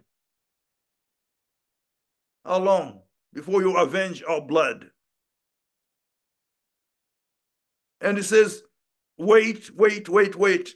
There's still more that are coming, that are getting ready, that are being cleansed, sanctified, prepared for the whole bride of Christ to come together at the end of time in the resurrection, pre-wrath resurrection. There are yet some more, because the great tribulation is for the purpose of the purification of those who are born again and not sanctified. Without holiness, no man can see God. Therefore, God will allow those who are born again and compromised to be cleansed by the fire of the great tribulation. At the end of the dispensation of gentle evangelism, 2027, there is a time and a half. Daniel 9, verse 7, a time and a half after the end of the times of the gentle, in 27, a time and a half, which is 3.5 years. What is that time? It's the time that is mentioned in the book of Acts chapter 3, verse 21, verse 20 and 21, the times of the restitution of all things, which means the time of the final purification of the compromised church. It's the time of the restoration, restoring Israel to Jesus Christ, their Messiah, restoring the compromised carnal church through the fire of the great tribulation, to prepare a bride without spot, without wrinkle. It is a glorious time. The great tribulation is the greatest time. There should be great jubilation during the great tribulation, because it's the time of the restoration of the rest of the body of Christ, of those who are born again, but not walking the talk and living the life. They will be purified. None of God's children will be lost. That's why those 42 months are for the final perfecting of the body, cleansing of the body. You say, where is that? Daniel chapter 11, verse 32 to 35, it says the great tribulation is for the cleansing of the church, a compromised carnal church that's not ready to meet the master. The Lord is coming for a church without spot, without wrinkle, and he will create conditions for the church that is compromised to come into holiness through the fire of the great tribulation. Therefore, the fire of the great tribulation is God's second chance to those whose names are written in the book of life, those who have received Jesus and compromised, that are not ready. God will make them ready. The devil will not win, because whatever he's doing is not going to be for his benefit. It's going to be just for the preparation for the greatest homecoming of the body of Christ from all the nations of the world. When all of God's children shall be gathered unto him, then shall we ever be with the Lord. The same spirit that raised up Christ from the dead dwells in us. As he is, so are we. When we shall see him, we shall be like him. Because in the inside of us is Christ. The Apostle Paul says, I no longer live, but Christ lives in me as me. The same spirit that raised him up is the spirit that's in me, the spirit of the Father. The DNA of the Ancient of Days, the Holy One of Israel. This is why we are the most blessed people. Because we're in the world, but not of the world. So the world has nothing on us. We have nothing to be afraid of. We have nothing to be anxious about. Because he that called us is faithful. He will keep us. He that began a good work in you will finish that work. He will not allow the enemy to triumph over you. You are a victor in Christ. You're victorious in Christ. You are an overcomer in Christ. The devil has nothing.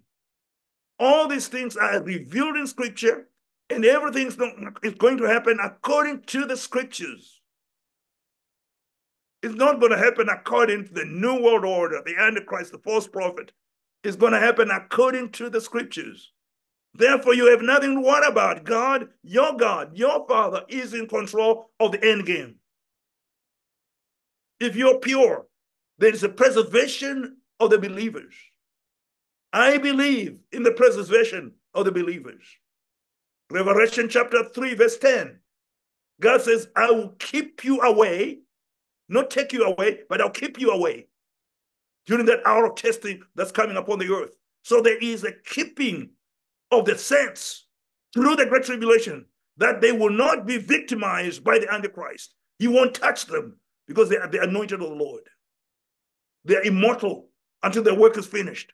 So he won't kill them because they already been marked unto preservation. So there is a preservation of all of God's children that are walking in the Spirit, that are sanctified, they don't have to be subject to the great tribulation. Because we are now at the beginning of the great tribulation. There is a new financial system that's coming, that's being set in place right now. And the internet of bodies and the connectivity of human body to the machine, to the cloud is here now. Because now we're entering the final stage in which the Antichrist will control the world through the internet of bodies. And because it's here now, you've got to make a decision who you're going to save. If you're going to save God, serve the Lord with gladness. He will preserve you, He will protect you, He will provide for you. You say, well, what I'm going to eat? Jehovah Jireh is going to give you food. He done that before. He did it with Elijah. He multiplied food. There's nothing to worry about. God's got it all taken care of. He said He will preserve those that are holy and happy. God's going to preserve them. They won't be affected by the great tribulation. They won't be affected by the Antichrist. Nobody's going to behead them because they are holy unto the Lord. They already have a mark. They've been marked by the Lord. They have the signature of God, the mark of God on them. And the devil can't touch those who have been marked unto preservation by God.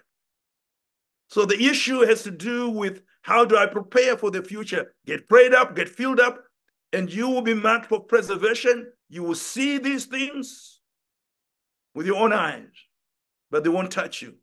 Psalm 91, under the shadow of the Almighty, in these days. As we can, this is the fifth seal is in heaven with the souls of those who have been beheaded. And finally, the sixth seal, Revelation chapter 6, verse 12 to 17, the rapture. The rapture. 20, 30, 31, Jewish reckoning. The rapture. The rapture is the taking out to meet the Lord in the air of the saints. All of God's saints. Those who died during the great tribulation, those who are alive, those who have died in Christ, all gathered unto Him.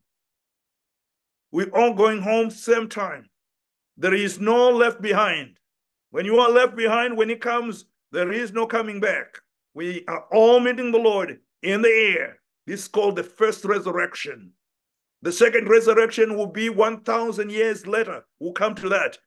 1,000 years later, after the millennium, the second resurrection. So the first resurrection takes all of God's children, including the persecuted saints who were beheaded, all go together with those who were holy and happy that they were marked for preservation.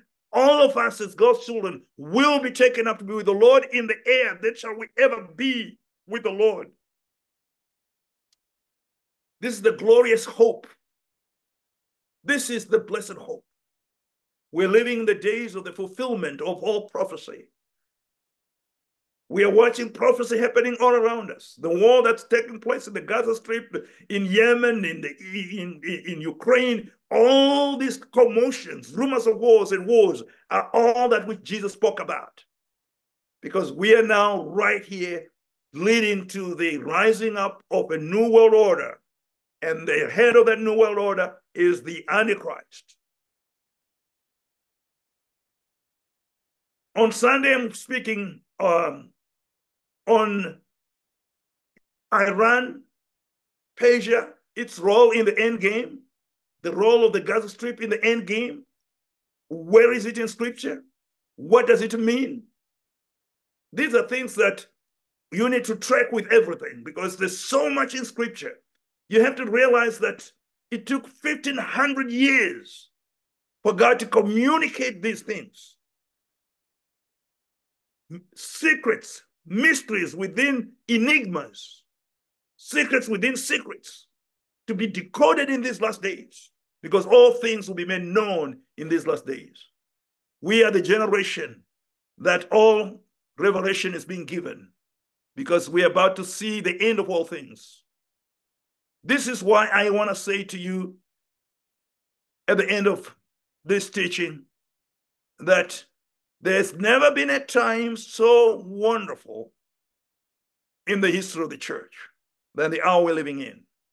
There's never been such a blessed people as the church that's on earth today.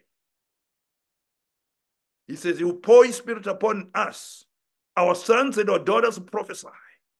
An outpouring of the Holy Spirit without measure is here now. There is a victorious and triumphant church rising up right here as we come to number 6, the sixth seal.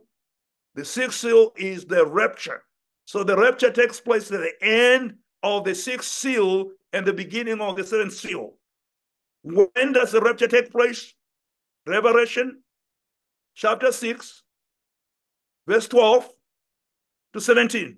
That is the sixth seal. That's when it's opened. And it's opened, and when it's opened, the church is caught up to meet the Lord in the air. And Revelation 6, verse 17, the judgment of God begins. And when does the judgment of God begins? It begins the bowl judgment. The church is already gone. So Revelation 6, 17 ends the presence of the church on the earth. And verse 17 says, now is the wrath of God come. Revelation 6, verse 17. So the end of chapter 6, verse 17 begins the wrath of God. And the wrath of God begins with Revelation 7. What happens Revelation 7? 144 is sealed. And then the seventh seal is opened, which opens the 7 bowls, the 7 judgments. Next time when we meet, I'm going to talk about the 7 judgments. And I'm going to show you how there's a sequence of events that are laid out sequentially to give us clarity and simplicity. There is no confusion. Now the church is gone.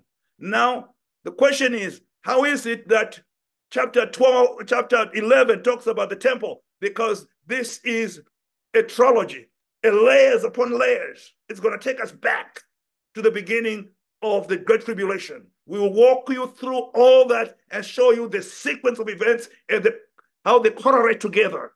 Because there is complete correlation, perfect precision in Scripture, no confusion. Amen. This is why it's so important Praise the Lord. to stay with Scripture so that we all can be on one page anticipating the glorious return of our Lord and Savior, because we're in the days of our visitation. And the revelation is given to us because we're in the last days. These things were not revealed in the past because the time was not yet.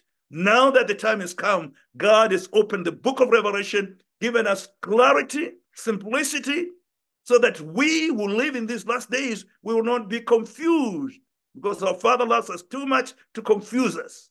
That is why we see the church going up. Now the balls are being poured. I'm just going to give brief, kind of like give a head start for those who are going to be with us as we continue.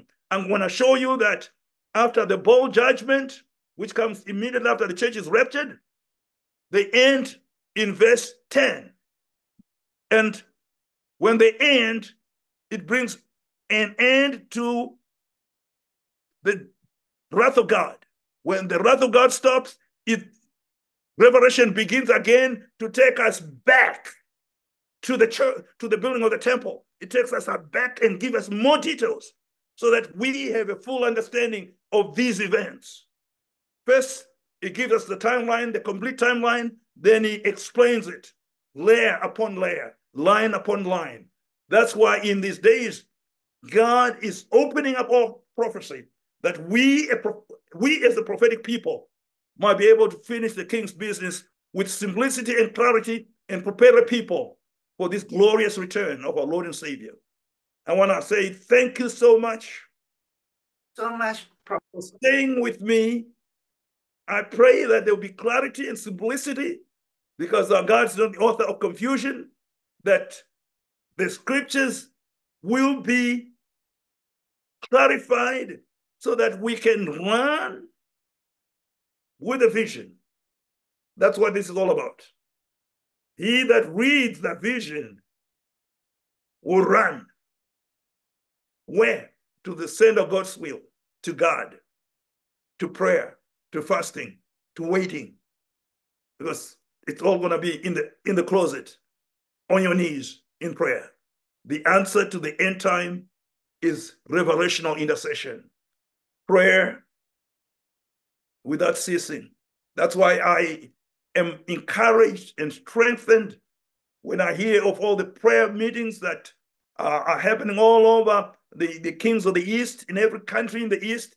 There are prayer meetings, all-night prayer meetings and fasting. You're fulfilling your prophetic destiny. I am encouraged because it's actually a prophetic fulfillment, the call of the church in the East to pray. And you're praying. There's so much prayer. And back to Jerusalem movement. It's a movement to fulfill biblical prophecy. So God is doing it. And we are there to watch what God is doing, to participate in what God is doing. That's why we are blessed beyond measure. The most blessed generation, the generation that will see the coming of the Lord Jesus Christ, the generation that will see the Antichrist and the failure of the Antichrist, the demise of the Antichrist, the collapse of the Antichrist. We're going to see the triumph of the church without spot, without wrinkle. We're going to see the most glorious church on the face of the earth that will again turn the world upside down. That's why we are the most blessed generation, living in the most blessed time. Never has there been a blessed time like the time we're living in. So I want to bless each one of you. I want to thank God for each one of you. I want to pray that the church around the globe that listens to this message will know that the King is coming and we are his sons and his daughters. The kingdom is being transferred to us. So the end is not the end for us, is the end of the devil and the world. It's ending because God's giving us the kingdoms. So for us, it's not the end, it's the beginning. We're in transition from the age of the church to the age of the kingdom. That's why we are the most blessed people and the happiest people. Father, I thank you for the kings of the East, a mighty people, a movement, not a church, not a denomination, but a movement of people that love the Lord with all their heart, who are pressing deeper into you because you said you come through the eastern gate and you raise up the church in the eastern gate. They are the one to take this torch to the king. They are running the race that's set before them. They are praying and fasting and seeking you, and they're ready to leave to the ends of the earth because you have anointed them and appointed them for this time. So, Father, I thank you that the best is left for the last. Thank you, Lord, that the last shall be first. They're going to be first because they're the last. So, Father, we thank you for the glorious, glorious visitation to the kings of the East. Thank you for allowing me to share with them the timeline, the events that are before them, that they may finish knowing what time it is and how much time they have. So, Father, bless them and guide them and lead them. Let the Holy Spirit rest upon each one of them in the name of Jesus. Amen. Amen and amen. Thank you, Prophet Robert, for spending more than 2 hours teaching us. And I feel that as you teach on this topic, by layers and layers, our eyes of understanding is enlightened, and to know, in fact, what is the hope of this glory that's coming to us. And we are looking forward to your teaching on your Sunday service at your church, which will be recorded. And also looking forward to teaching us on the 7 bowls when we meet again. And we just like to pray for you, Prophet Robert, before we release the rest of Please, the people. please, Because of what please. you mentioned about the persecution and the trials and that people are throwing, the evil one is throwing at you. And let's raise our hand to the prophet and let's pray. Father, we thank you, Lord, and according to Isaiah 54, verse 17, we declare that no weapon formed against you, prophet, will prevail. And you will refute every tongue that accuses you. Amen. Because this is the inheritance of the servant of the Lord. And you're more than a servant of the Lord. You are his mouthpiece. And Amen. this is their vindication from me, say the Lord. So, Father, I thank you for this verse, which we want to bless our prophet and our spiritual mentor. And Lord, that no weapon again formed against him shall prosper. Father, we blessed him.